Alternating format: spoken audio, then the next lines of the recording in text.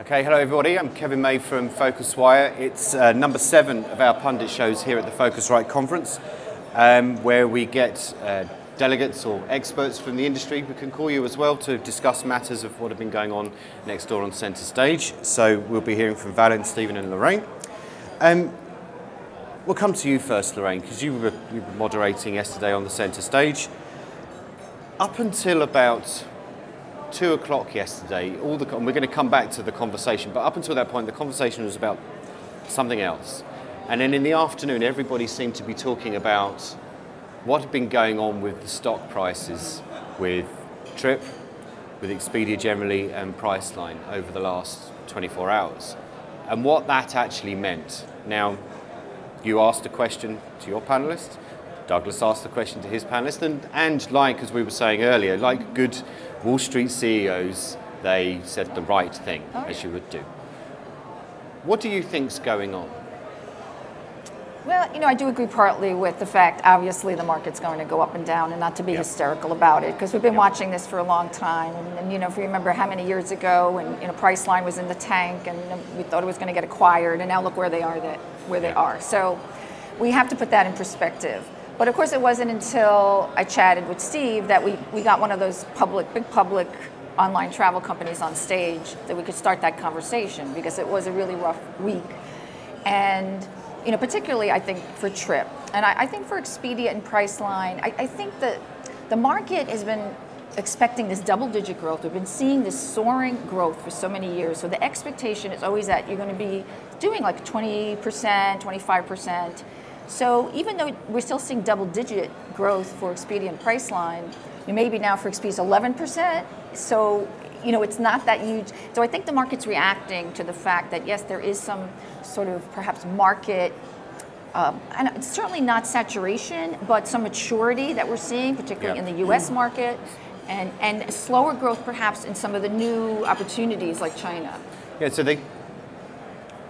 not for us to talk about jittery investors and things like that, but what you're saying is that we may be going from double-digit growth slowly into single-digit growth, and this is just the market maturing?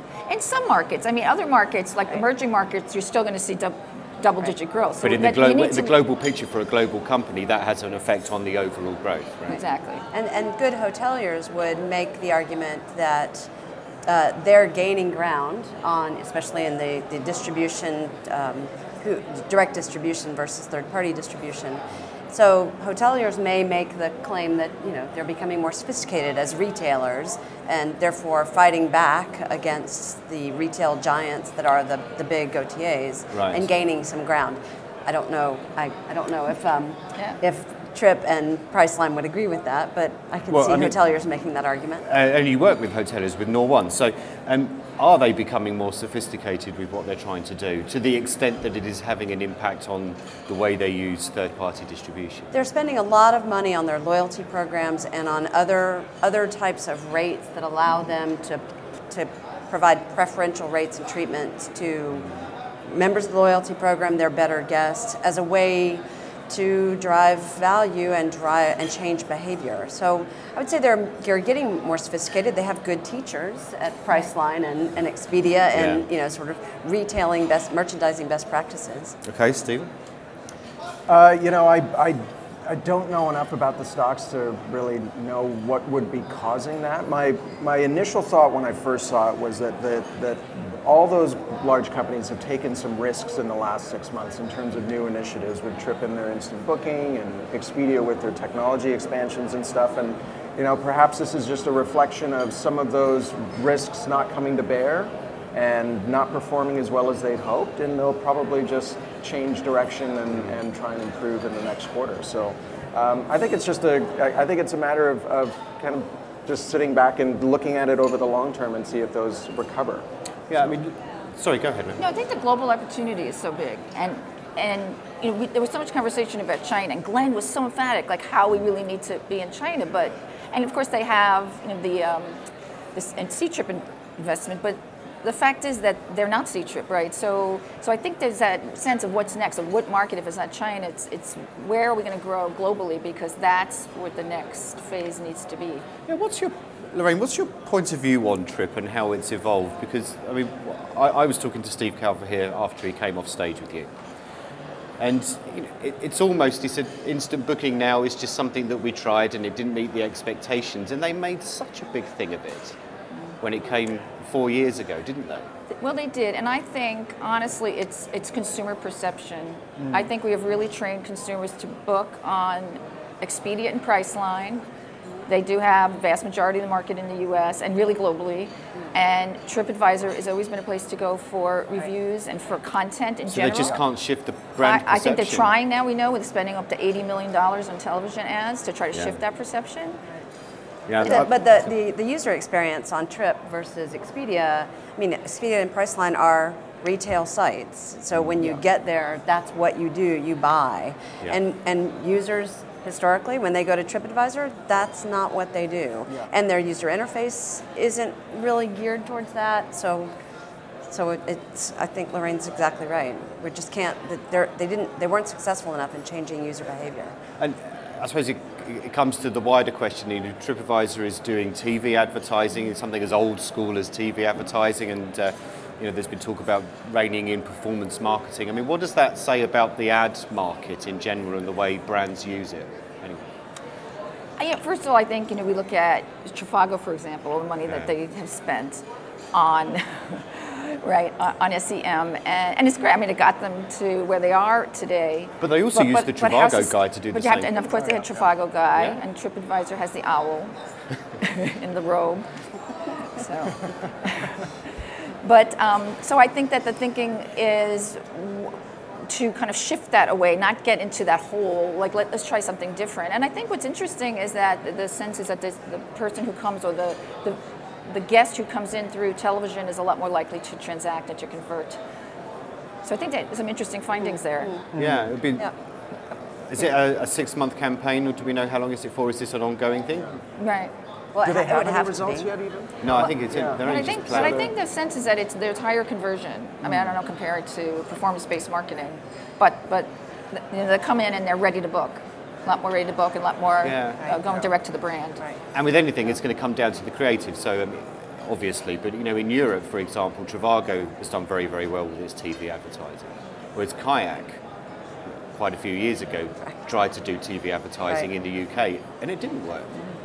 And you know, they never really unseated Skyscanner at all, even though they're now kind of part of the same family through some weird connection through C-Trip. We'll come back to those kind of powerhouses in a minute. We're talking about what people go to TripAdvisor to do. You know, it's still seen as a review site and things like that. They bought a company that's right in your sector. Do you think they will be able to change the perception of being just a hotel review site so that they can make Viator work for them? Well, I think attractions have always been a big part of the content play on TripAdvisor. So, but again, it's the booking part of but it, it's which the is booking lead. part, and you know, they've gone through a few different partners. They started out with both Expedia and Get Your Guide. They went to they did a partnership with just Get Your Guide, and then now they bought Viator, and all the booking goes through Viator. So I mean, there is that issue of using a single provider for the booking. There's you don't book through to the supplier's own website. So from the supplier perspective, it's not as good. I've had conversations with suppliers who used to say that they used to get more direct bookings through TripAdvisor, through their TripAdvisor rating before the booking button was added for Viator, and now they're paying, of course, 30% commissions on all of those bookings coming through TripAdvisor. So they don't love it, but they also, really don't see that they have much of a choice because it's such a huge platform and they have to be on there. So, yeah, okay. Lorraine, one of the interesting things that I think's emerged over the last few years, and it's only now that we see it when you take a step back and you think, and you've got these kind of two powerhouses of online travel now. So you've got the Expedia Inc. empire, and then the Priceline empire, which has the connection through C-Trip, which has the connection into Make My Trip. So you've got these two kind of warring forces, and I was talking to Deep about it yesterday when he came over, and he was trying to dismiss the idea that it's some kind of big strategic play, but it does look like that now, doesn't it? That you've got these two forces that are going to going up against each other over time, possibly. Yeah. I mean, well, definitely. I mean, Priceline seems better positioned because of that connection, and Expedia, since it divested of Elong, it doesn't have that real clear vision for China that Priceline has. So, what does Expedia do about Asia Pacific then? Well, what does it do about Asia Pacific? Well, it's got Australia and Australia's a lot smaller than China, to be fair, though. And they've still got the AirAsia connection too, so it's So there is some presence there. It's just not as strong as Priceline. Okay. So up until 2 o'clock yesterday, we sensed on all the pundit shows that we were doing and talking around that most of the chatter here this week had been about the return, if we can call it the return, of your sector, which is tours and activities. The tours and activities. Episode 2. We can start using Star Wars analogies if you like. Who's the Death Star? I will always go there. Who's the Darth Vader of tours and activities? But anyway, Redeem won a trio of awards here with the various competitions.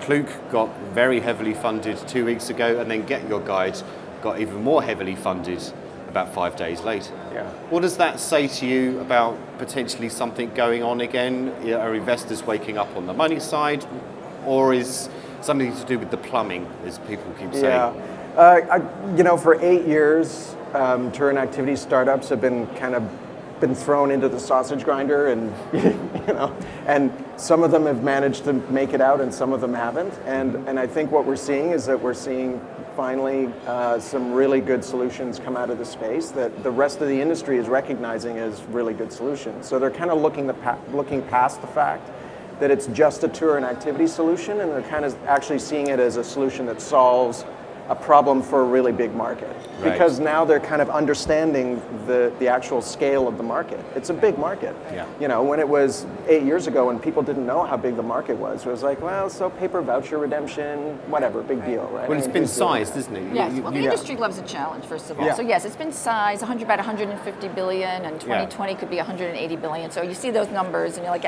you add that in. So we already have a global market of 1.3 trillion for travel, and now you add in activities, and you start to see it. So everybody likes to see those numbers get bigger, especially as you talk about, well, have we reached, some sort of maturation with hotel, with air? You have to look for that next big thing. Yeah.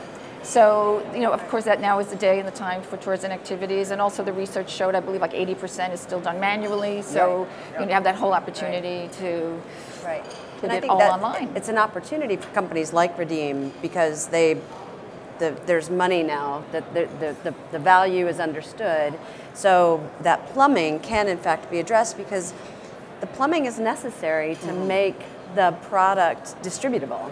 Without the plumbing, but they've got to remove some of the friction, because that's one of the things that's kept it from being a viable product to actually retail. It's not just huge, it's ridiculously complex as well, isn't it? Yeah, it's so fragmented. It is so fragmented. Is it unachievable to fix that mess just because it is so complex and it's done in so many different ways, shapes, sizes, colors, whatever? I don't think it's not impossible to fix the mess. I think it's just a lot of work, and I think there's going to be a lot of players that come into the space to fix certain parts of the mess, because that mess is not all the same. There are different aspects to that mess. Right? And so there are going to be technologies and solutions that solve certain areas of that mess, and over time that mess will become a little more organized. But I think there's going to need to be a lot of cooperation and compatibility between the systems in order for that mess to truly be solved. And there's a corollary to the hotel industry. So, not all the hotel industry is distributable, right? Because it's varied.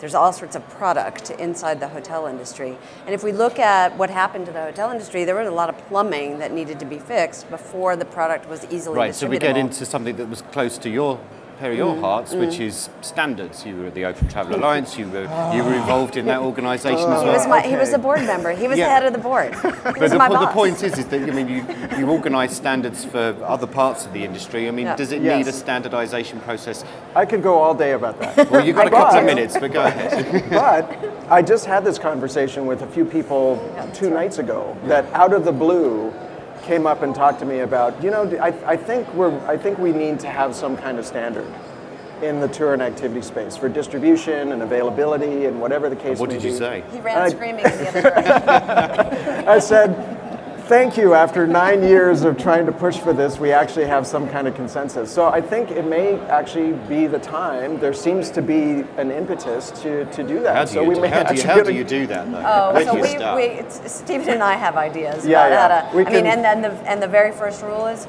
keep it really simple. Really simple. Really simple. Okay, so as we get towards the end here, Lorraine, we've talked about the things that have been talked about on stage and the chatter, but what have you missed hearing about? I mean, I hardly heard anybody talking about airline distribution, and that world is being turned on its head at the moment as well. I mean, what else would you have liked to have heard about? Yeah, we didn't get the whole NDC conversation. Yeah. We didn't get too much into corporate. We have when we try to book the schedule the event, there's only so much time to get in all these conversations. Yeah, I mean, I had an interesting conversation with Philippe Chirec from Amex here yesterday, and he had some very interesting things to say about the future of the GDS and the future of full content agreements. So that was quite interesting, but you just don't sense that people were talking much about airlines. So what else was missing for you, maybe? Well, I think we'll get a lot more into hotel today. We have the hotel panel, because we didn't really specifically talk about, like what you started to chat about, the impact of loyalty and really is it making a difference, and that whole conversation. And Douglas brought it up in the opener a little bit, but this is an ongoing debate. Right. But I still think it's fun to have, and it's always shifting. Yeah, so we'll hear a little more about that today. Yeah, there's a lot of talk always, and it's the nature of Phocuswright, but there's a lot of talk about investors and retailers, not a lot of talk about the individual segments other than obviously tours and activities. That's tours and activities is quite sexy right now, and airlines and hotels, not so much. Yeah. Didn't hear as much as I thought I would about blockchain. Well, Norm's Thank going goodness to for get that. into that today. Oh, that's And today. Norm is going to explain really blockchain looking forward to that 101. one, yeah. Oh, okay. Yeah. I think there's a huge misconception or misunderstanding around the technology around blockchain. Do you think I was talking to a woman, I can't remember her name, Roxanne Peterson from I can't remember if she was Travelport or something, but anyway, she was talking about applications for blockchain in personalization and profile management. So I mean, there's a lot of people talking about it. I don't know if they actually fully understand the Right. Maybe that explains why it, Steve Hafner yesterday said he didn't think it was going to be. Well, I like the idea of. It seems to me it's a technology. It will be proven viable or not, and once it's proven viable, it will be adopted as appropriate. So it's the ongoing advance of technology or change in technology and the platforms that we use to power this industry. I mean, it's interesting, but this is not a technical conference. So I think Norms 101 will be really interesting, show us sort of how the sausage is starting to be made. Yeah. But I will watch the 101, and I don't think that I'll need any more than that. It'll be like an executive's guide to blockchain. That's right. That's really what we need. That's right. Everyone will leave with their heads. Idiot's guide to blockchain. 2 mentions of sausage on the same panel. I'm impressed. So, do you sense? I think we're hungry for breakfast, is what it is. It's very nice, the breakfast today, actually. Just quickly then, what do you think we'll be talking about next year? I mean, the hot topic. I mean, you help with the programming here for this conference, so. Yeah, I've been working on our Europe program, which we will get into NDC, a little more Direct Connect. So we have that set. Because this could be a bigger issue in Europe because it's European carriers that are now flying the flag for it. Yeah, you got KLM involved. So as that continues to roll out, that will be probably a hot topic in May. Yeah. But you can ask me what's going to be a hot topic in November? Don't you think we're still going to be talking about voice and AI? Probably. And blockchain. Yeah. Blockchain. Those seem to be the things there.